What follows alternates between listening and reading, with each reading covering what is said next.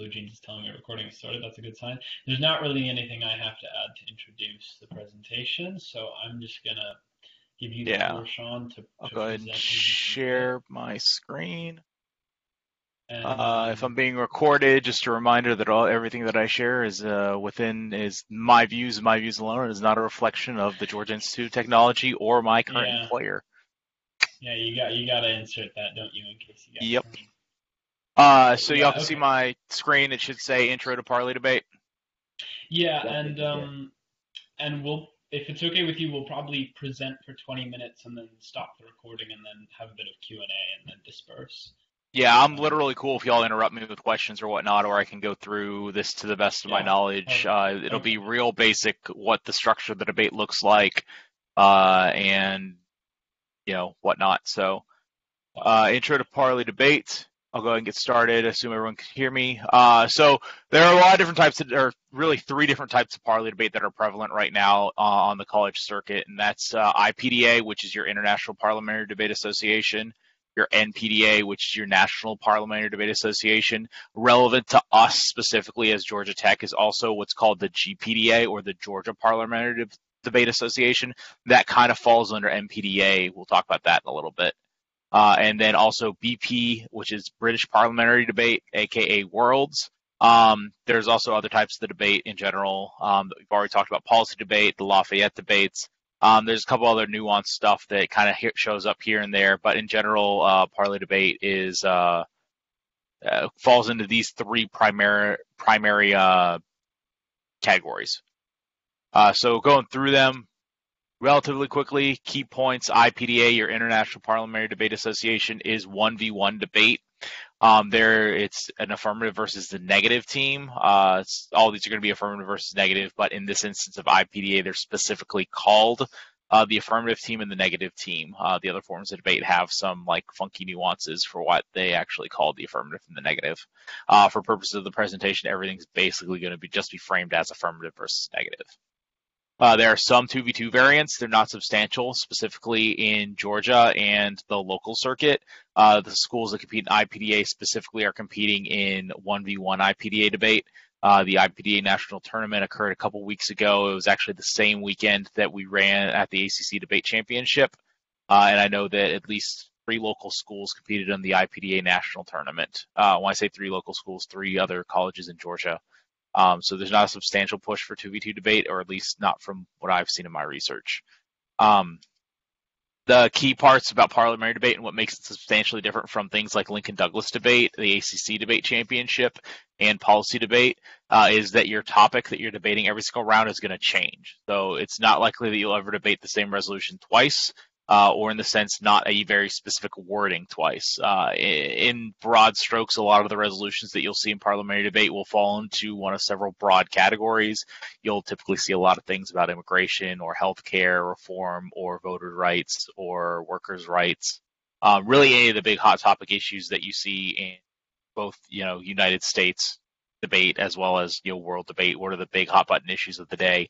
You see a lot of different variations on the same topics. But that being said, the actual individual wording of the resolution will change every single round. To the point that you'll never actually debate the same topic twice in one tournament. Whereas with a policy debate format or an LD debate format, there's usually one specific topic that's given at the beginning of the fall semester, and all schools will debate the same topic every single round for every single tournament for the entirety of the year. So it's more of a breadth of debate versus depth of debate. For policy debate, you get really in-depth into that one specific topic, whereas parliamentary debate lets you get into a lot of different topics throughout the course of just one debate tournament, which means that it favors more of a breadth of knowledge where you have to be very familiar with a wide variety of topics in order to be competitive. IPDA specifically, you're actually given 5 resolutions per round, and then the affirmative and negative will take turns, starting with the negative striking one resolution until one remains. So you parse it down from 5 resolutions down to the 1 resolution, and that 1 resolution is what you will debate. So it's fair in the sense that the negative gets to get out of 2 topics that they don't want to talk about, and the AF gets to get out of 2 topics that they don't want to talk about, and you generally end up with a middle ground topic that both debaters are comfortable debating in some sort of sense. And then you repeat that for the second round, the third round. So by the end of do the neg and af know that they're at neg and af before they start striking? At the point that the topics are released, so what will typically happen at the debate tournament is that usually everyone gets together in a centralized location, and the pairings will be announced first. So before any topic resolution occurs or topic announcement occurs, you know which side of the resolution you'll be on and what team you're debating against. So when the resolutions are provided, the negative team knows that they're the negative team, the AF team knows that the AF team. The negative team always strikes first. In the case of IPDA, you typically have about 30 minutes to prep for the debate. So the affirmative team has 30 minutes to get their case together. The negative team has 30 minutes to start prepping. One of the key parts of prep time. Sorry to interrupt you. During that prep time, I've heard with some tournaments there's limited access to electronics or the internet. What are the rules for that prep time? I think it varies by tournament. I can't speak too much to IPDA since I never really competed in it, but with regard to evidence, specifically, this kind of goes to this accessible point that I'll be making. IPDA is supposed to be, and I'm going to put this in quotes like in the presentation, it's supposed to be more accessible. It's designed to be judged by a layperson in the sense that anyone who comes into the debate world should be able to just come in and judge it. It's supposed to be one of those public debate kind of styles where anyone just judges it and says, okay, well, this side makes sense and this side doesn't make sense. And it's supposed to be more logic-based. As a result of that, hard evidence is not allowed to be brought into the round, and technical theory arguments are generally discouraged in IPDA. And so when we talk hard evidence, and this generally also applies for all parliamentary debate in general, so hard evidence would be like a printed article or having your laptop there and being able to look up something, or have all of your debate files like on a hard drive that you're accessing in the middle of the debate round. So like in a policy debate style or an LD debate style, you'll have these debate cards which will have like very specific citations from like a professor or a research institution that say something. You'll have a bunch of statistics, and you'll have a bunch of arguments, hundreds and hundreds of arguments that you've already researched and have prepped on your hard drive or in your debate files and whatnot. In Parley debate in general, you're only allowed to bring in physically to the room a copy of the rules and regulations for that governing body, as well as any sort of argumentation that you've prepped during that 30 minutes. Usually it's required to be handwritten. I don't know how with all the virtual debates that have been going on, if that's really changed.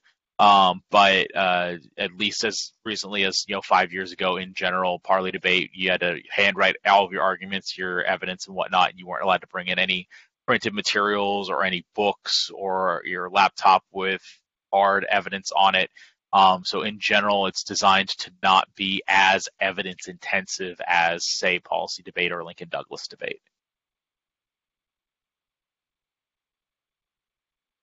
So your general format for your IPDA debate starts with an affirmative constructive. That's your 5-minute speech. The goal of the affirmative constructive is to generally set up A, your definitions of your debate, B, how the judge should be weighing the round, some sort of debating criterion, and then C is your general contentions for the debate and what the judge should be voting on.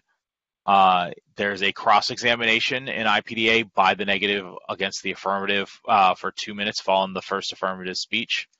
You then have the negative constructive. That'll last for 6 minutes.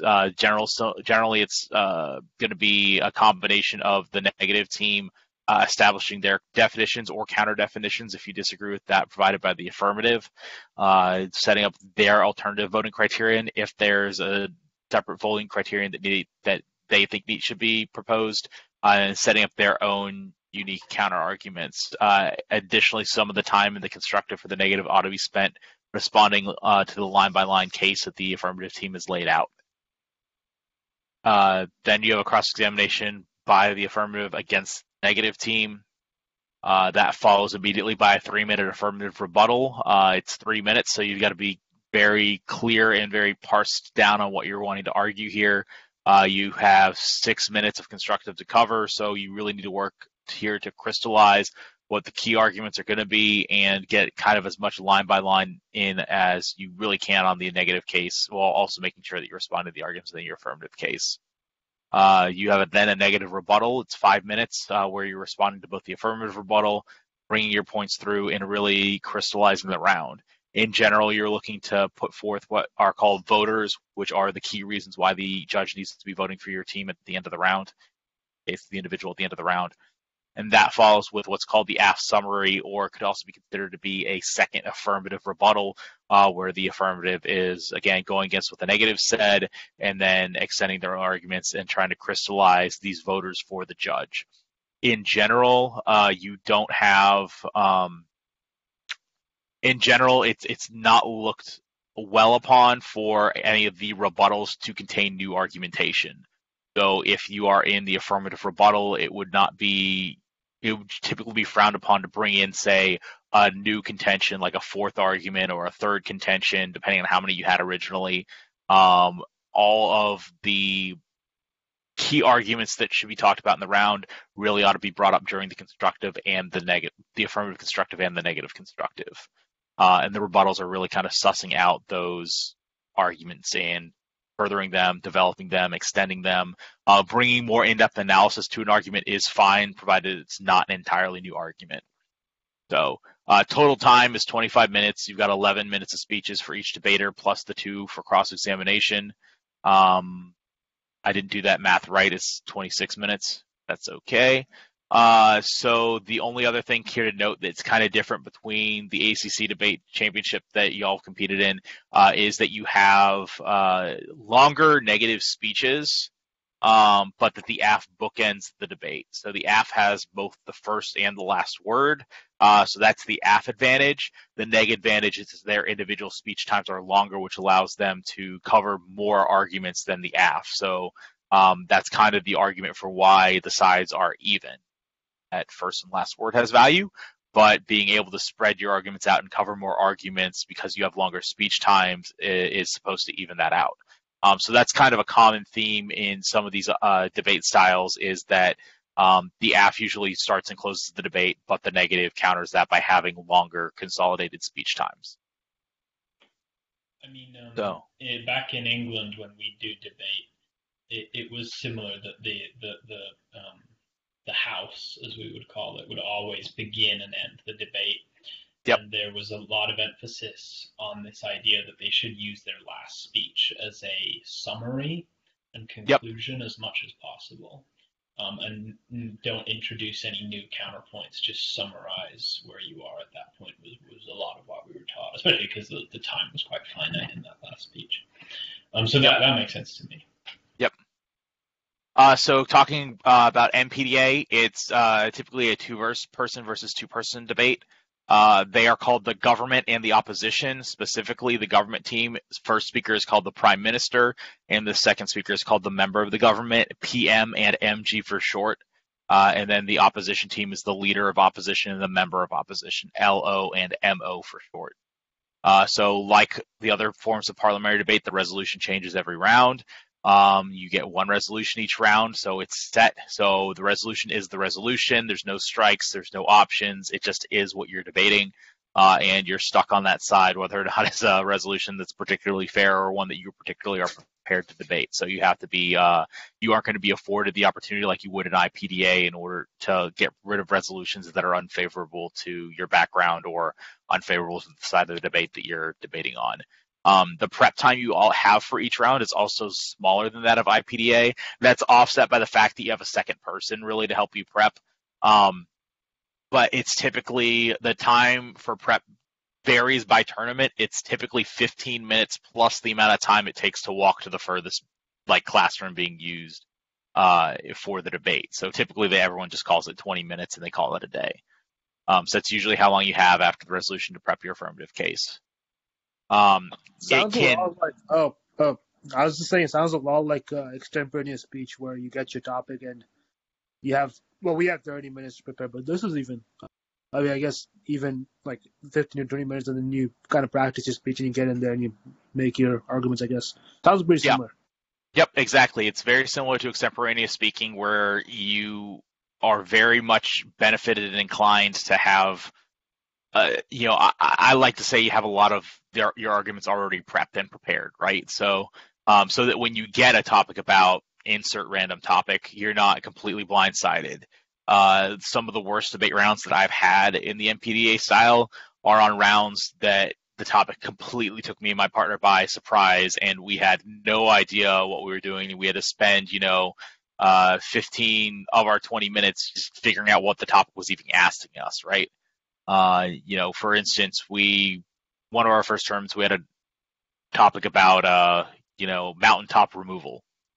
And I'm sitting here like, what the heck is mountaintop removal? And it's literally removing the top of mountains to get to coal. But the debate tournament was in, you have access to the internet during this typically, yeah. Okay. So, this tournament. I guess it's just me getting used to, but I am very used to being given a topic and being able to come up with a bunch of arguments, even if I don't know anything about the topic. Yeah. So the topics are you usually will have access to the internet. And in this case, like we were at a debate tournament at a college in the Appalachian Mountains where this had been a hot topic, local regional issue for like decades. And we're sitting here like, we have no idea what this is. So, you get prep time. Just to interject, Shawn, I'm going to have to drop off the call in a couple of minutes because I have another meeting at 7. Sure. So I'm going to make you the host when I leave. Okay. And can you just, when you're done doing the main presentation, can you just hit the stop recording button? Sure thing. All right, great. We may go ahead and just record the question portion afterwards as well. Yeah, that's probably a good idea. Yep. Contrary to IPDA, IPDA likes to call out the MPDA for being too technical. Things like topicality and abuse arguments and these technical theory arguments, the IPDA frowns upon. NPDA as a whole is more acceptable to those sorts of arguments that are made more in the policy debate world than the parley debate world. That's also kind of regionalized, right? So when you go to a national tournament in the Midwest or on the Pacific Coast, they can get to be very technical. Whereas when you're talking about parley debate in the Southeast region, Tennessee, Kentucky, Georgia, Florida, some of those technical arguments are still not necessarily accepted. So depending on your judge, how you approach the round is going to vary substantially round by round. There is also no... Sorry to interrupt, but an MPDA also, is there any evidence allowed, or if it's still just arguments without... In general, it's the same thing as IPDA, in which you're supposed to come into the round with only what you've prepared and written down within the round. Okay. So, in the round, are you allowed to, let's say the topic is, I don't know, carbon tax. Are you allowed to Google, for Forbes article or whatever that has support for or against it? Is that allowed? Yeah, so in general, you should be... The general standard is, would a reasonable person know or have a quick immediate access to this information? So it gets a little funky when, as Georgia Tech, it's gotten funky before when I'm talking about things like space-based solar power satellites that I'm taking classes on and have really great familiarity with on a technical sense, and our opponents are deer in the headlights and don't know what they're talking about, and then the judge is deer in the headlights and says, I don't know what you're talking about, and then you just lose the round.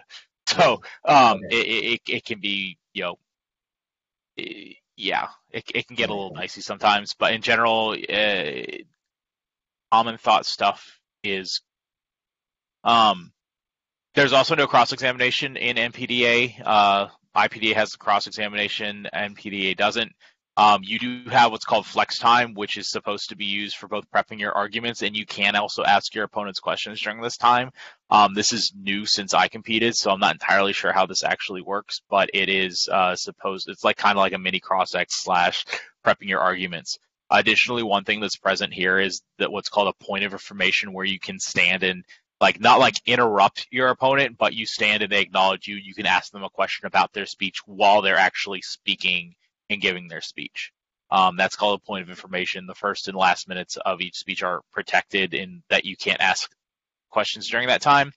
And then you can't ask questions during the during a rebuttal.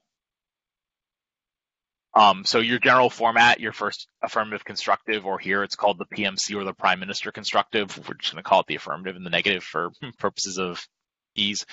Is 7 minutes. There's this negative flex time, which the negative can ask questions and prep their arguments for 2 minutes. Then a negative constructive for 8 minutes. And the affirmative flex time, which is the same as the negative flex time, but for the affirmative. A second affirmative constructive with 1 minute of negative flex time. A second negative constructive for 8 minutes. The opposition rebuttal. I guess that's negative. I'll need to change that. But yeah, the negative rebuttal followed by affirmative flex time for 1 minute, followed by an affirmative rebuttal. So the total amount of time that each team is speaking here is 20 minutes, but you'll note specifically that the first affirmative constructive is only 7 minutes and all the rest of the constructive speeches are 8. That's offset because the final affirmative rebuttal is 5 minutes.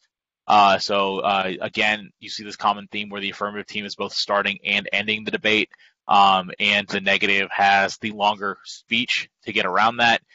In this case, it's actually 2 back-to-back speeches. That's typically called the negative block, where they have an 8-minute constructive by the second speaker, and then a 4-minute rebuttal by the first speaker. In Parley debate, it's traditional that, I guess it's traditional / required that the person who gives the first constructive also gives the rebuttal, which makes this unique in the sense that the 2 debaters on the team are not actually speaking for the same amount of time, right? So if you're the first speaker, you're going to be speaking for 12 minutes versus the second speaker only speaks for 8. And so depending on how your team dynamic is, making the decision for who's the first speaker versus the second speaker is one of the more important decisions that you'll be making. Not necessarily even by a round case, but not even by round case, but in general when you're doing prep with your partner, how to actually approach who generally does the speaking.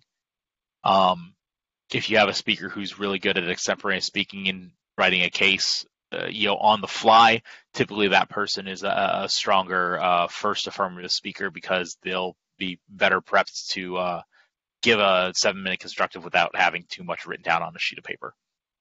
And then the more technical debater, the person who's better at line by line, is better off usually as a second affirmative or the person who's doing the first negative speaker, so that they can do the better line by line and set up the next speaker, their partner, for their next speech.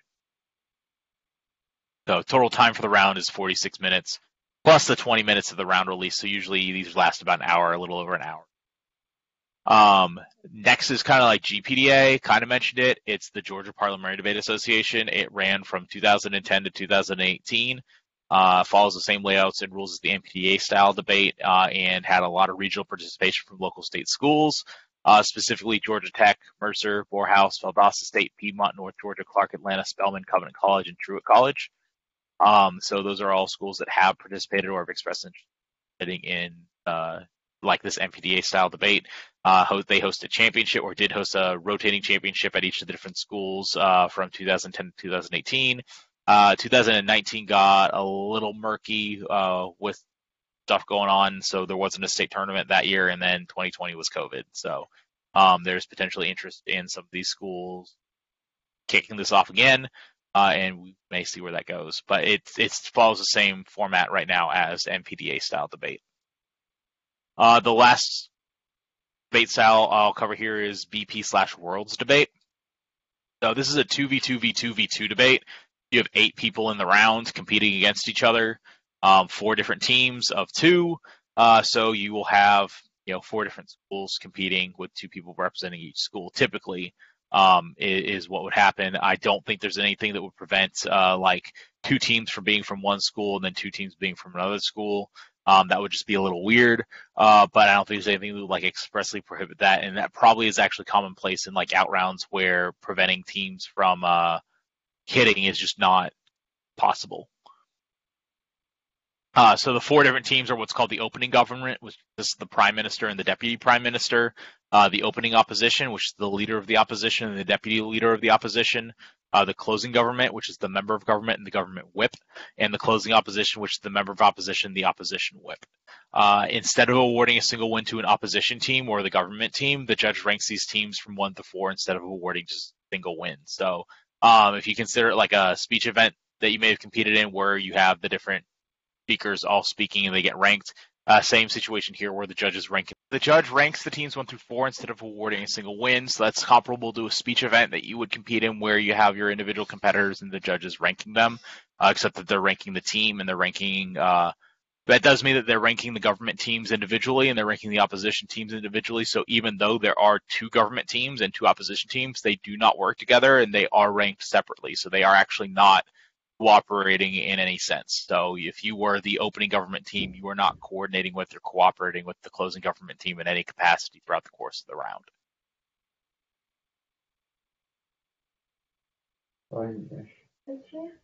No. Wait, are you in sure? Okay, yeah. So in general, your formats are typically, I guess it varies by tournament, but you're looking at about 7 minutes per speech. So each debater only speaks once. That's different from both IPDA and your MPDA style debate, where there are certain debaters or speakers who speak times. But for BP, everyone only speaks once. It's the Prime Minister, Leader of Opposition, Deputy Prime Minister, and Deputy Leader of the Opposition. So those are your first teams, the first government team and the first opposition team. Those are your top of the debates. And generally those are the teams that are the general duties of those teams are to set up the debate, set up the framing, set up the definitions, and then also, put forth the main primary arguments that are going to be talked about throughout the course of the round. That's followed by the member of government, member of opposition, government whip, and the opposition whip. These are at the bottom of the debate, and they are basically kind of your rebuttals. It's a little awkward then, or a little weird then, because like the government whip and the member of the government are extending arguments that they didn't actually make in the first place, since the top of the debate government team actually came up with those contentions initially. So generally the second half is going to be rebutting arguments, extending arguments, and then also should be bringing in at least one new, the members of the government, the member of the opposition should be bringing in like at least one new opposition and one new government argument for the judge to take into consideration. So total time of speech is about 56 minutes per round, plus the amount of time to prep the case at the start, which is probably usually about 15 to 20 minutes. I'm not actually sure. I think that varies by tournament specifically. So general questions, what is a resolution? They come in many different shapes or forms. They can be broad, they can be specific. In general, for all these parliamentary debates, the affirmative team has the right to define. In all of the rules, they kind of talk about how the negative team is allowed to like challenge an AF interpretation of the topic. It kind of depends a lot on the judge and the tournament style. It's happening in like BP debate. The AF has like basically divine right to define the resolution as they see fit. If you are really good at arguing about topic interpretations, you can win on topicality a lot in MPDA style debate. Not so much in IPDA or BP debate, where the judge may just say like, well, AF gets to say what they want to say and that's it. So it can get a little wonky. Sometimes you got to hope that you don't get a real funky resolution. IPDA, because the teams get to strike the resolutions, kind of solves for this a little bit. So some general examples just to show kind of the different breadth of topics you can get. All the topics I'm going to show you here as examples are topics that were used at the National MPDA tournament between the years 2008 and 2010. So the USFG, United States federal government, should amend the Internal Revenue Code to eliminate tax exemptions for religious institutions in the United States. The very specific resolution gives you a very specific actor. It's the United States federal government, and they're doing something very specific. So it's kind of a specific resolution. Or the USSC, the United States Supreme Court, should reverse its decision in Citizens United versus the Federal Election Commission. So another very specific resolution. You would kind of consider these to be what's called a policy resolution, where you have a specific actor doing a specific thing, and usually the affirmative team will provide some sort of plan that says this is what's actually going to happen. This is what's actually going to happen on the affirmative side and what we're actually going to be defending. So it gets more specific when you're doing like the MPDA style on these cases. These can be like very specific technical topics.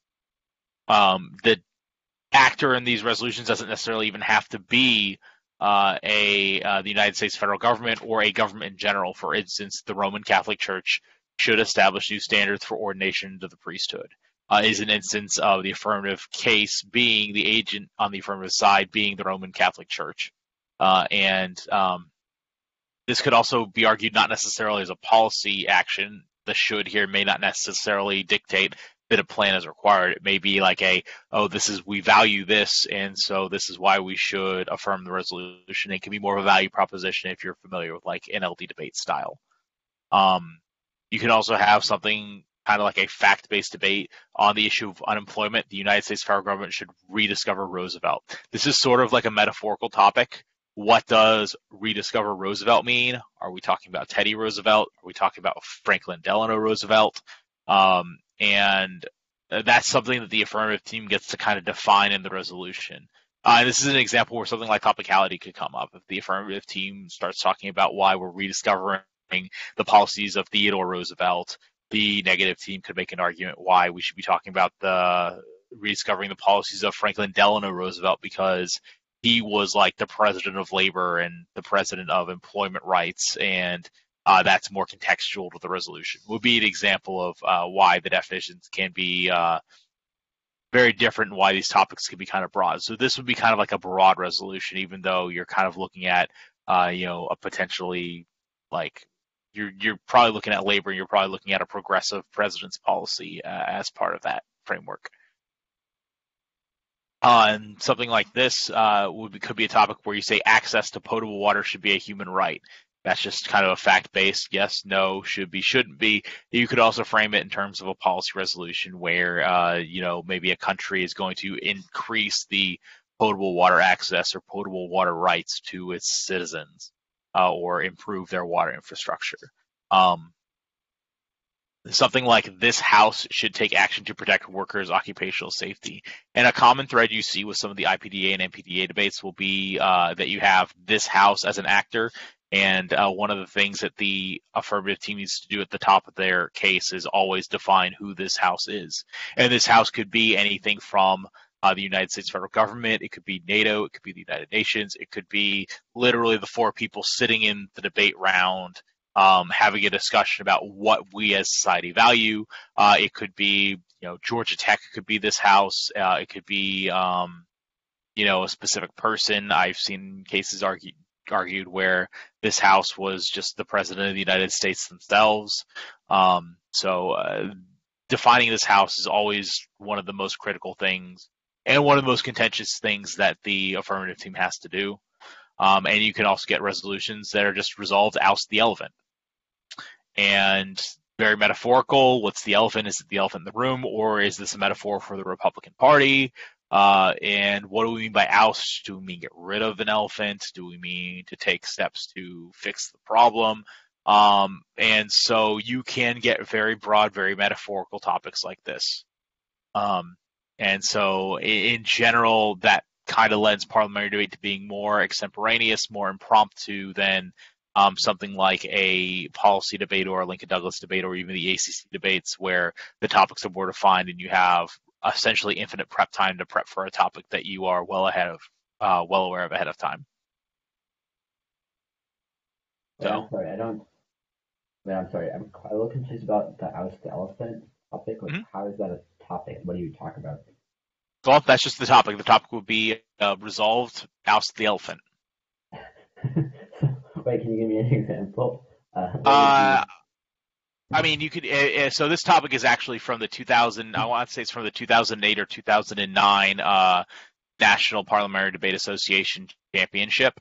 You can't really do anything about it like now, but like I would say something like, so for instance, as the affirmative team, I would say we're going to oust the elephant and contextually oust in this. All right, so if I'm giving a debate case, my debate case here is resolved, oust the elephant. We pro for the following definitions for the judge. Observation 1, the first definition is oust. Oust means to remove. In this case, we're removing a barrier to something that needs to happen. Observation 2 here is elephant. In this case, we're going to say the elephant here is elephant in the room. But additionally, we're taking this a step further. An elephant is something big. It's something that blocks progress. If you are driving down the road or walking down the road and there's an elephant in your way, you can't proceed and you can't move forward. So this entire round here is a metaphor for removing the block to progress. And the specific block to progress that we're going to talk about here is the filibuster in the United States Senate. And so we're going to offer observation 2 here, which is a net benefits criteria. We're going to weigh the world of the affirmative versus the world of against the status quo or competitive counterplan from the negative team. And our observation 3 is our plan text. So in this case, the United States Senate will amend their rules and remove and eliminate the filibuster. Okay, contention 1 or advantage 1. So on this case, I would probably run in this, and that would be almost verbatim. I'd probably clean it up a little bit because I'd probably have a little bit of prep time to really like write stuff down. I'm kind of like ad hocing off the cuff. But on this kind of topic, I would probably say we're going to remove the filibuster. That's the affirmative case. So if this had been sculpts that debate, sculpts the topic when it's more open-ended because they're tasked with defining the contention and the specifics of it, and the negative then just kind of negates whatever they say. They don't try to define it. The elephant may say that that it's not predictable for us to have talked about the filibuster. The affirmative answer is that the filibuster is currently being entrenched by the Republican Party, who is symbolized by the actual elephant when we talk about, political, like cartoon interpretations, the Democrats are the donkeys and the Republicans are the elephants. So this is clearly talking about ousting something Republican, and right now that's clearly the filibuster. If this resolution were 2 or 3 years ago, you'd talk about ousting the elephant. The predictable affirmative case would be impeach Donald Trump. Yeah, okay, that makes sense. So in 2008, I don't know what the oust the elephant was. Maybe it's, remove Mitch McConnell as Senate Majority Leader. I don't remember if he was Majority Leader in 2008, but Yeah. Or I guess if it was 2008, the 2008 elections, oust the elephant would have been like the United States public will elect, Barack Obama as president of the United States. Would be a makes sense. Yeah. Would be a plan. Thank you. That makes sense. Thank you. Yep. So defining your words and defining the definitions, a resolution is like one of the most key parts about Parley debate. That's really kind of what I had prepared. That's kind of like the unique stuff about Parley debate. Some of the other stuff about its construction and whatnot, how you want to be like managing your case and writing your case. You're usually looking for various contentions, and those contentions usually include things like, what are the harms currently happening? Why does your plan outweigh? And a lot of those are stock arguments that are made in both policy debate, LD debate, and Parley debate. Like in general, why is the affirmative right here? So, any kind of like specific questions?